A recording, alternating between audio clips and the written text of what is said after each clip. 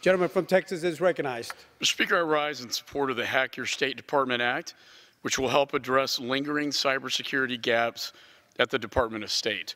The massive breach of the State Department's unclassified computer network in 2014 exposed grave weaknesses. In the years since that attack, problems have continued to mount. The Department's cybersecurity response program received a D rating, the lowest of any agency, on its Federal Information Security Management Act report card in 2017.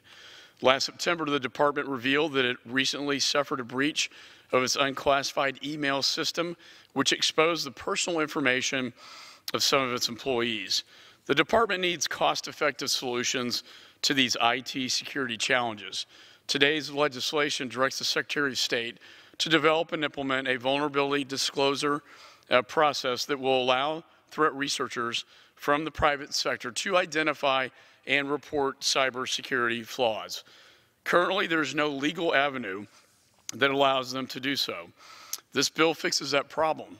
The bill will establish a bug bounty pilot program to reward ethical hackers for discovering and reporting vulnerabilities at the department.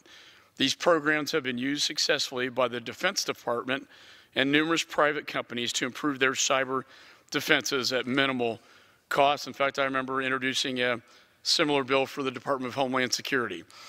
As a national security agency, the State Department must do more to secure its networks.